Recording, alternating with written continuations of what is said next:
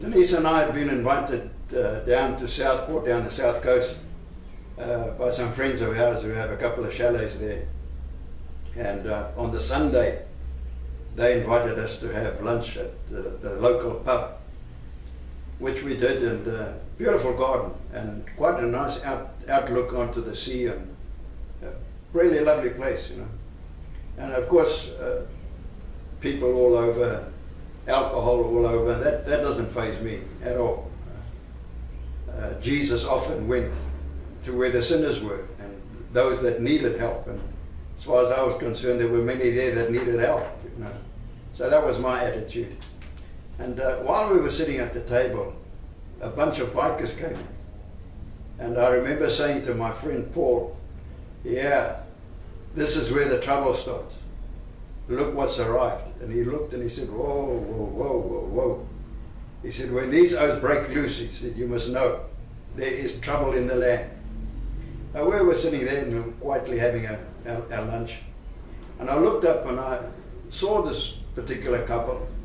And the Lord just emphasized, he said to me, do you see the lady with the yellow jersey? I said, yes, I see her. He said, go and heal her. I said, what? What? Don't you know those are bikers?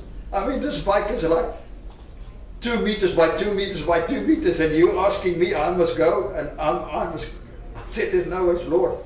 There's no ways I can do this. The power of God fell on me to such a degree that my friend next to me couldn't handle it. I was sitting in the middle, and I said, okay, Lord, I'll go.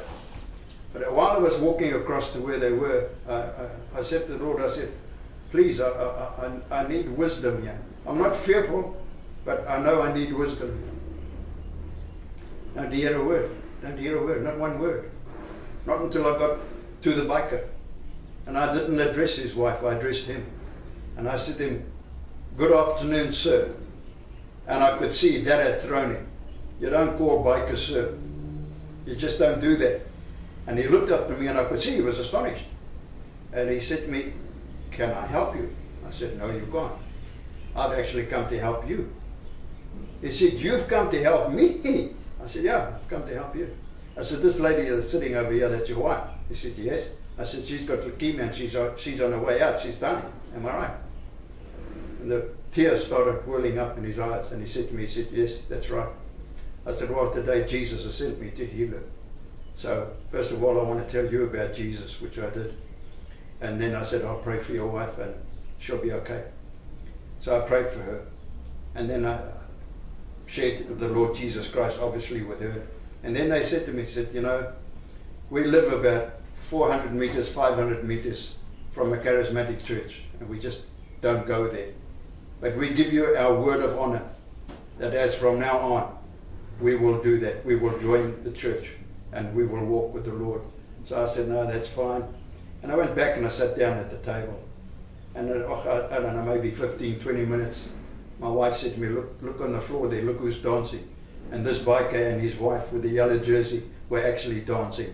So we give praise and honor and glory to the Lord.